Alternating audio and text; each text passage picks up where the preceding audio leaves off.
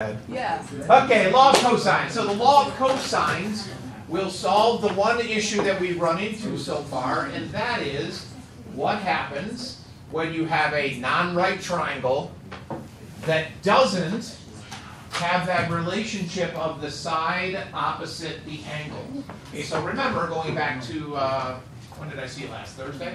Going back to Thursday, when we're using law of sines, in order to use law of sines, we have to have that relationship of an angle and the side opposite it. We need that ratio. If you don't, then you switch to law of cosines. This is a little bit harder to solve. Well, okay, there's two parts to it. One of them is ridiculously easy. The other one is a little bit more challenging. So we're gonna go slow here and take baby steps in order to use the law of sines. Okay?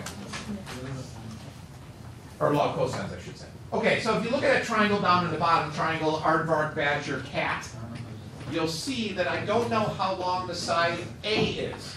Since I don't know, good. Okay, since we don't know how long A is, it doesn't meet the requirements for law of sines. I would suggest that when you attack these problems, when we get towards the end of the chapter and you've got all of these different problems together, I would first ask yourself, is this a right triangle? If the answer is no, then you know you're either going to do law of sines and law of cosines. You will quickly realize that law of sines is a lot easier. So then question number 2 should be, can I use law of sines? If the answer is yes, then do it. If the answer is no, then don't, and you have to use the law of cosines. If you understand what you're doing, you should only ever have to do the law of sines calculation once. Okay? Can you do it twice? Yes, but it's silly. Don't do that. Okay? Again, work smarter, not harder.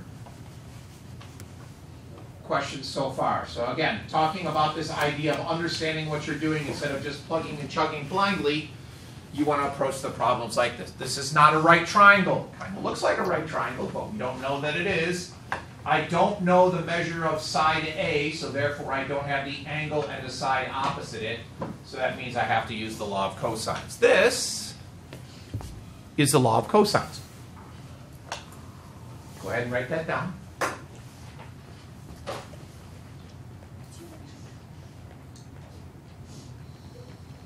Hold, please.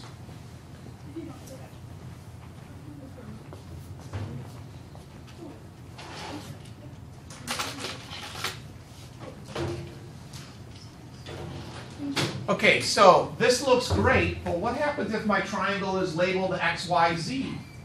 Can I not use the law of cosines? Yes, you can. So here's a couple things to notice. Over on the left-hand side of this equation, I've got lowercase a.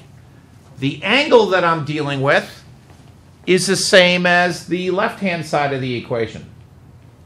Okay, that relationship has to always be there. Whatever side is on the left, you want the same angle over on the right. Stand up, sit down, 5, 5, 5. The letters are completely irrelevant.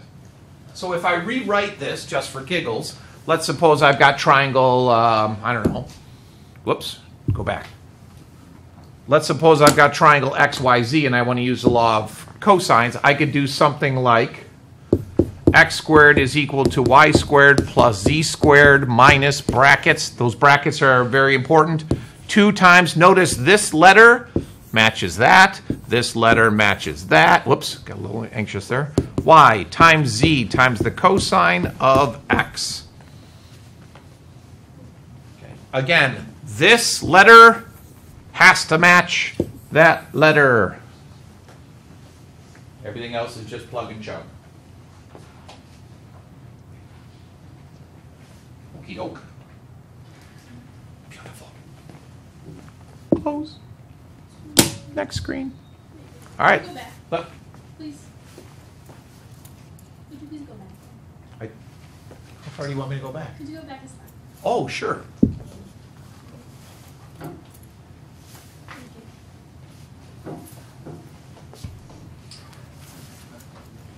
There are 2 types of law of cosines problems that we're going to do. The first one is called the side angle side scenario. It's called the side angle side scenario because you know a side, you know an angle, and you know a side. This is the easy one. The reason this is the easy one, because it's literally just a plug and chug. How long is B in this problem? Somebody said it. 4. How long is C? 7. How big is angle A? 52. Okay, now the reason this one is so easy is because it's just a plug and chug. Set up your equation, and you're literally going to type in the whole right-hand side of the equation all at once in your calculator and get an answer. Go, do that.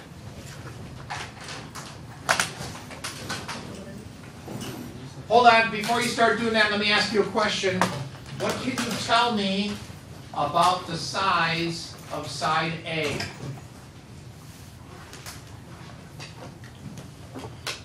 Smaller than 7?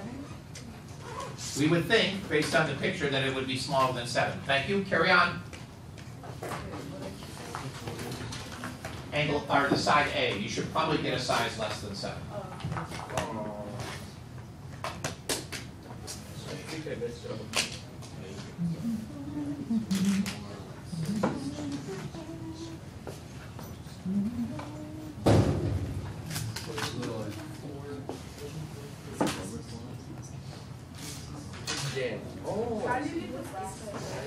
Just use parentheses.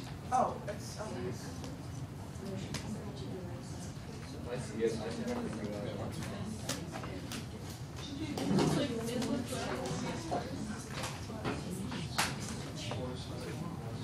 think I figured it out. I think I figured it out. Wait, I think I meant to put shit.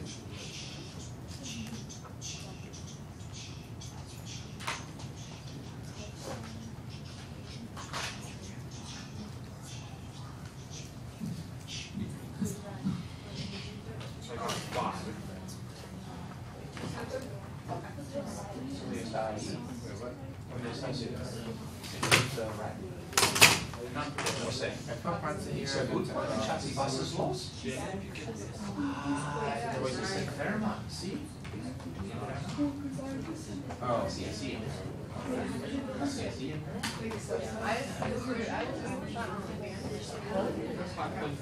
All that too.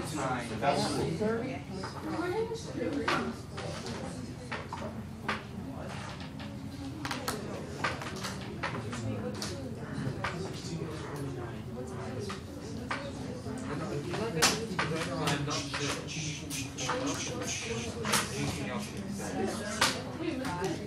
Who got 30.523?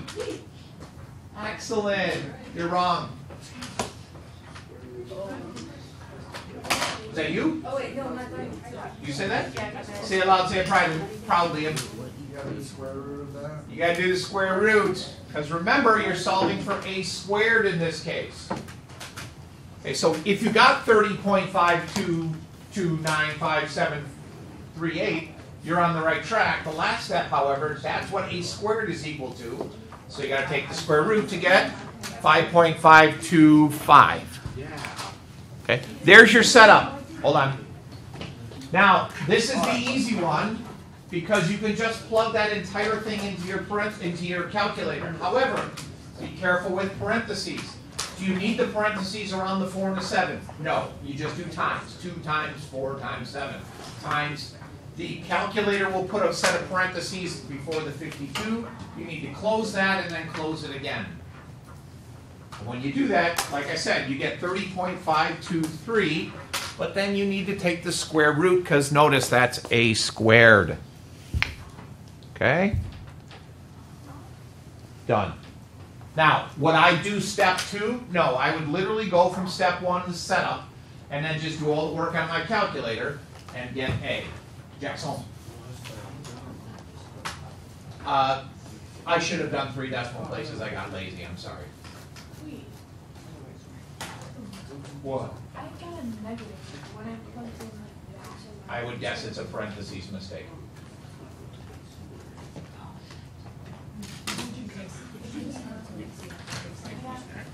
Hold on, Leah, let me finish this. Okay, for confusion here, if as far as parentheses go, You would need this one there. You'd put that one in.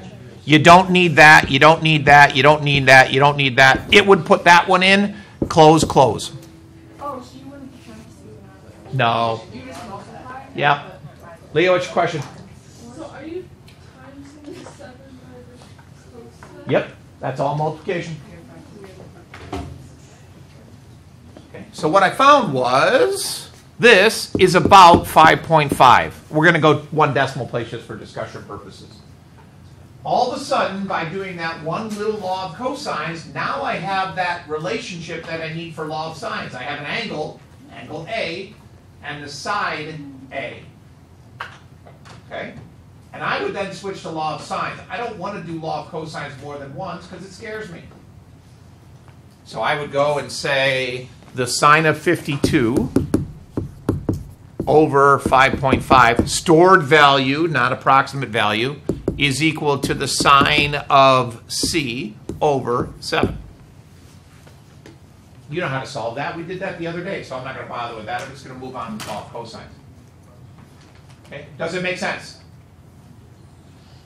As many of you know, I'm not a big fan of memorization. So on the quizzes, from this point on, I will give you the law of cosines. You don't have to memorize it. That's not what I'm concerned about. My concern is application.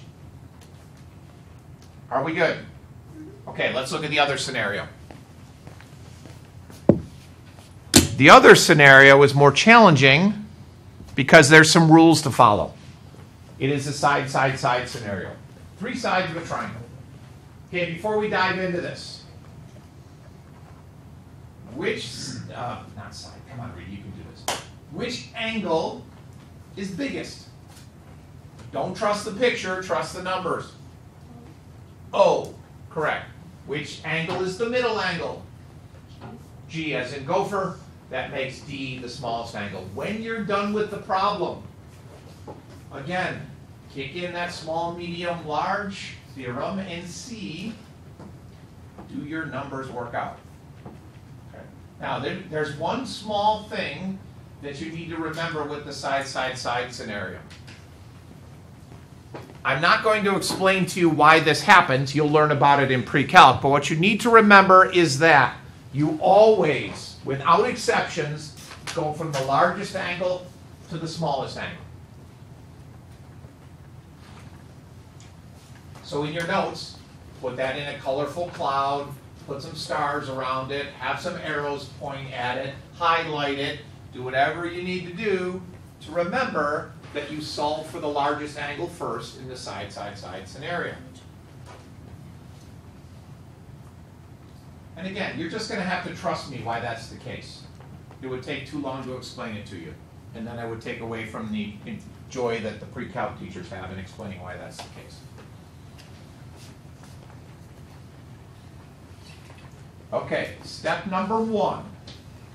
Setting up the problem before we solve it. So go to the law of cosines. Set up the equation first. Make sure you have all the sides in the right location. We'll check that together, then we'll work on solving it. Okay, so set it up first. Go ahead.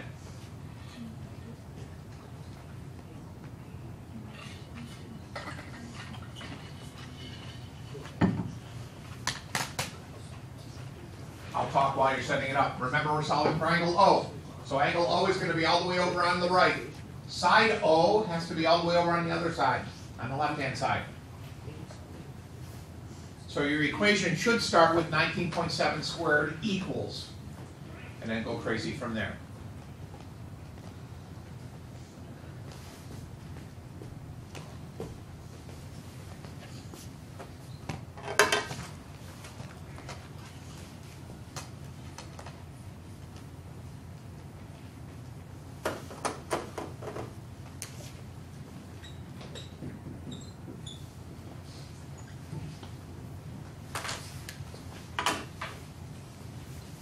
Okay, got it set up correctly? It should be 19.7 squared equals 12.1 squared plus 8.8 squared minus parentheses 2 times 12.1 times 8.8 times the cosine of angle O. What? Does it matter what order? No. Nope. nope, nope, nope, nope, nope. So we should have that. So Juliana just asked a question, do these two things matter? No, this could be 8.8, that could, because 1 plus 2 is the same thing as 2 plus 1. Okay. And if you want to get fancies in your pantsies, you could even switch these and leave those alone. 1 times 2, same thing as 2 times 1.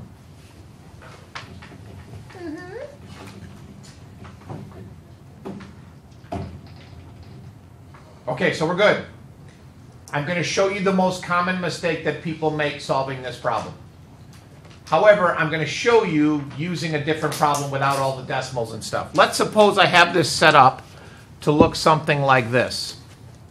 Let's say 12 squared equals 7 squared plus 8 squared minus brackets 2 times 7 times 8 times the cosine of angle P.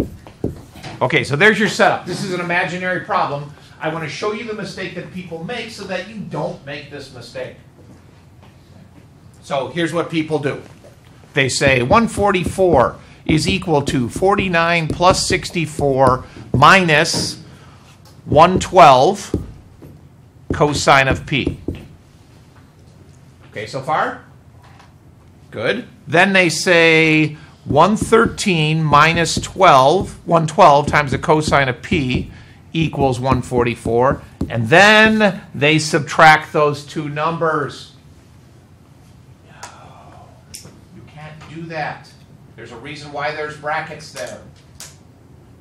Okay, that's bad math. So don't do that. How do you do it? I just said do. I love my job. Ooh, I made a big jump. Where did that number come from? I'll show. Well, actually, you know what? You try it. See if you can isolate the cosine of O first and get negative 0.7712. Give it a shot. The worst that you do is get it wrong. It's okay. We still love you. Most of you, at least.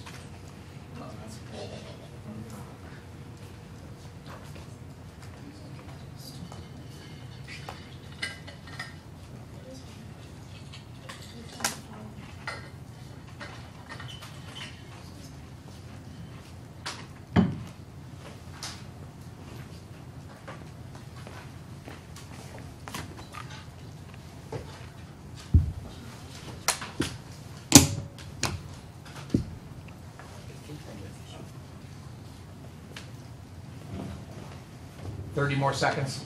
It's okay. Oh, yeah. I'll tell you why in a second.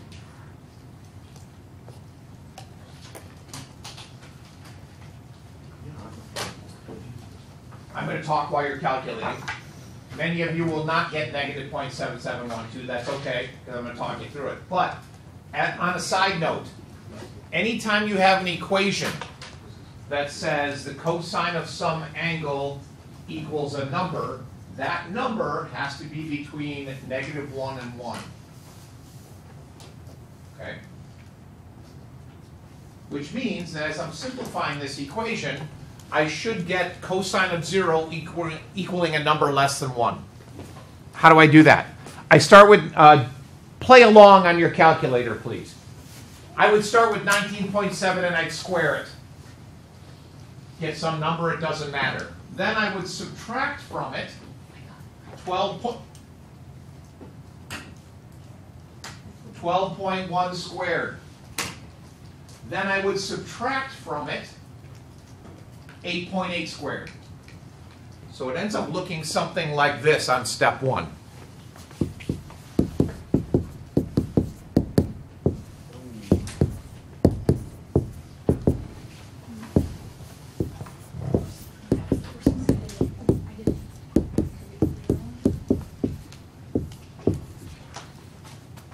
Okay? In other words, I take all the numbers that aren't in parentheses and I schlep them over to the other side of the equation. We okay so far? I don't care what the number is, because your calculator will tell you what the number is. Then, what I would do is I would take these numbers and multiply them together to get one number. What is 2 times 12.1 times 8.8, please? 212.96. This is negative 212.96. Right, negative because I got a minus sign there. Okay, good. Times the cosine of O equals whatever this mess is. How do I get the cosine of O by itself? I divide that other side by this negative 212.96.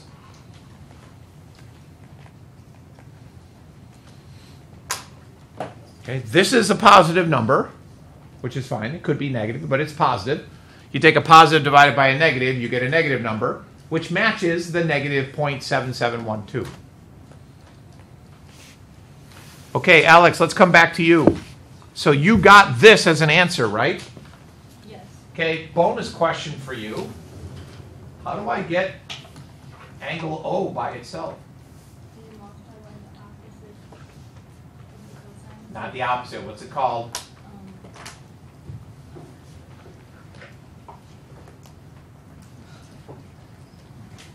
Wait, we didn't. Hold on. I'm in the middle of a question. Anybody else? Inverse, right. So you do the inverse of cosine and figure out the answer. Now, Jackson, you had a question. I got negative 0.77. Yeah, I'd say that's fine. Okay. Do an inverse cosine on both sides and figure out how big angle O is. What'd you get?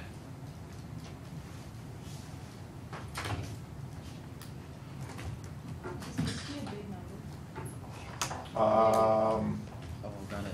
Hold on. What'd you ask? Yes, it should be a big I number. got 140.444. I got the same thing. What? 140 point something or another?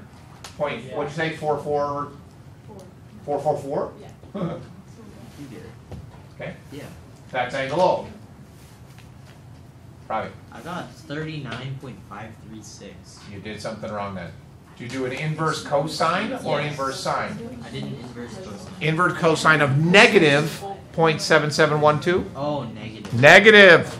Yeah. So that's another interesting thing. Notice, minus signs become very important in trig. If you forget the minus sign, you get a completely different answer. Would you say 39 point something or another? Yeah, 39. Yeah. That's also why I keep hyping on you when you're done to see if small, medium, large still works. So if Ravi gets 39 point whatever, that could be okay until he continues solving for the other angles, and then those angles are all of a sudden bigger than O, and we already know that O has to be the biggest angle in the triangle. This question. O should be 140.444. If you say you got negative That's 0.7. slightly different. I isolated the cosine of O in that problem above. So I got it. Oh, yeah, well, Oh, yeah, I got one. I assume that's the right number. I haven't done that. 40.4. So wait, I just put it by the, I Charger? stored it as X, and then I just did. some of you will get frustrated with the side scenario. It's just going to take practice. The biggest thing that you can do, and I know you're tired of hearing this, but I don't care. Does your answer make sense? You will continue to get answers. You just won't know they're wrong until you start doing some analysis. Don't just blindly trust your calculator.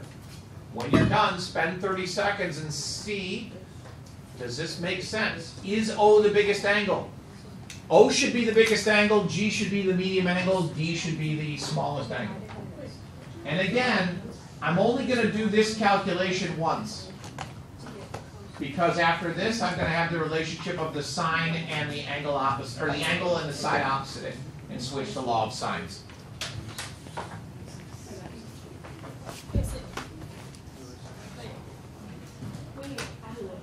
What?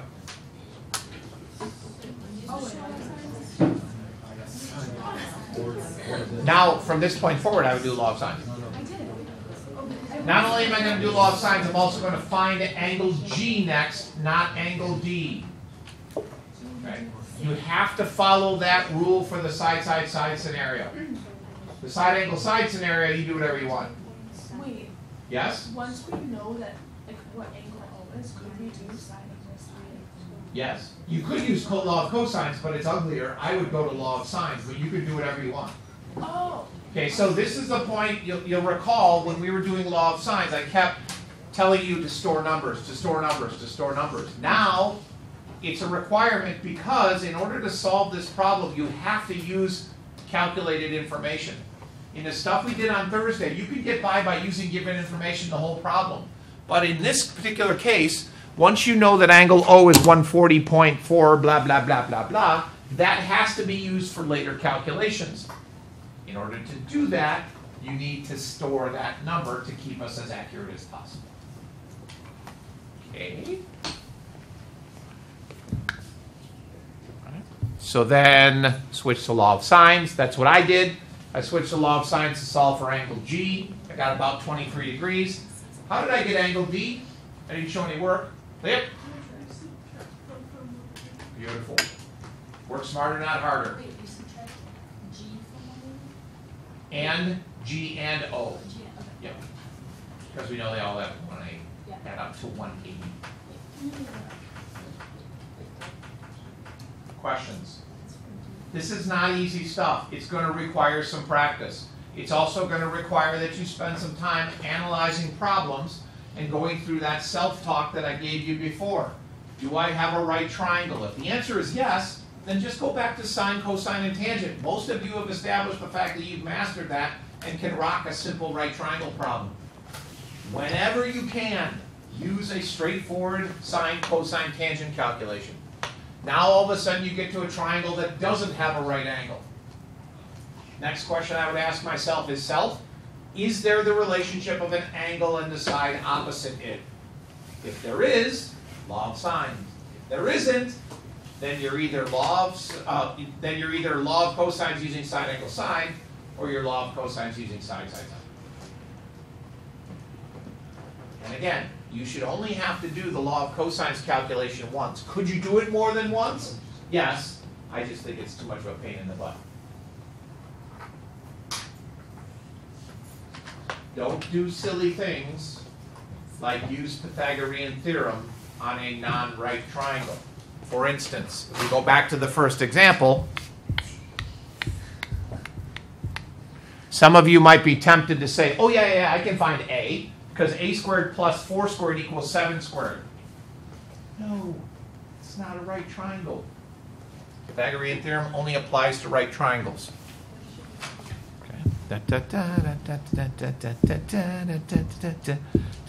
Okay, we're all done. For those of you that care, I'm worried about the Bears and the end of the season. So I just thought I'd throw that up there after a bye week. Questions? We good? Excellent. Let's quiz. When you're done with the quiz, I'll unlock the day 6 homework. You can work on that. I want to do the balance. Wait, I've got one question, but it's not. Uh-huh. What's the